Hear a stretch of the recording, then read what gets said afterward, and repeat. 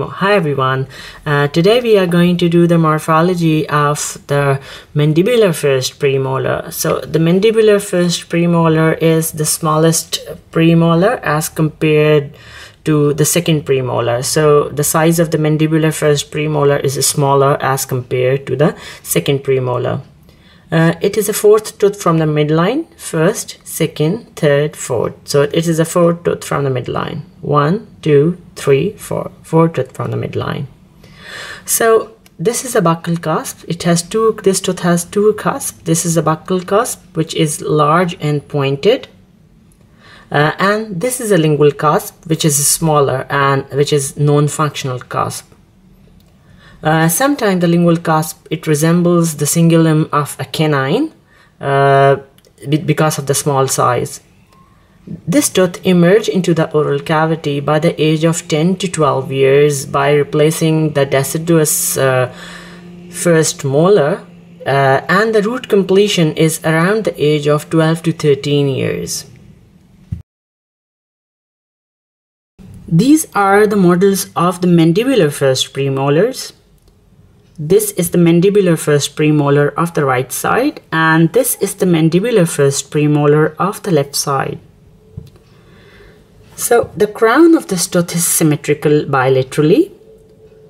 The buccal cusp is large and pointed with a well-developed buccal ridge. On each side of the buccal ridge, there are developmental depressions.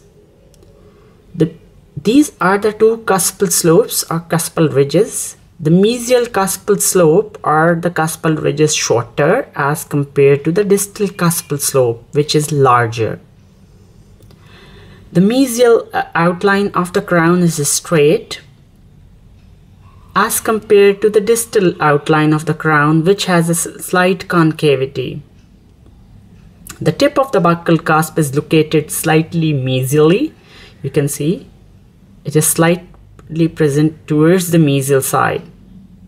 The root of this tooth bears a close resemblance to the mandibular canine, but usually it is shorter in length. The crown and the root, they both taper towards the lingual side, so you can see part of the mesial side and the distal side from the lingual aspect. The lingual cusp is shorter and less developed as compared to the buccal cusp. So you can see part of the occlusal surface from the lingual aspect. This is a buccal triangular ridge.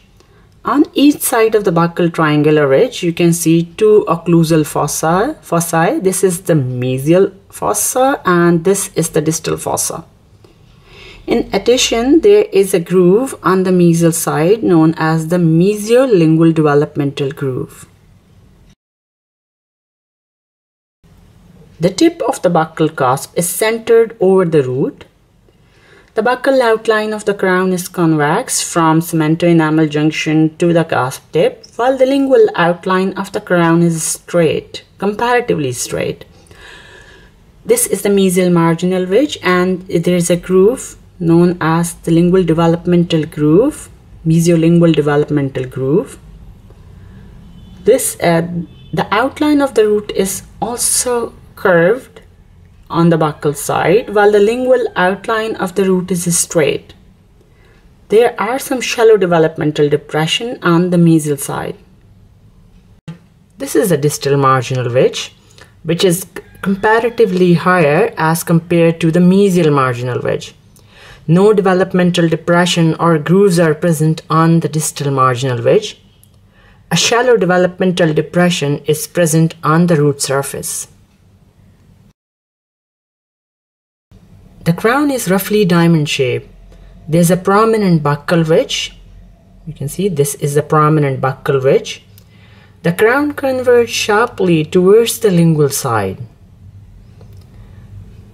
The marginal ridges are well developed. This is the mesial marginal ridge and this is the distal marginal ridge. The distal marginal ridge is larger as compared to the mesial marginal ridge.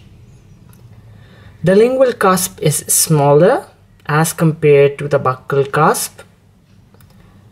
This is the transverse ridge. The heavy buccal triangular ridge. This is the buccal triangular ridge, and this is the smaller lingual triangular ridge. Both of these ridges, they form the transverse ridge. On each side of this transverse ridge, there are two fossa. This one is the mesial fossa, and this is the distal fossa.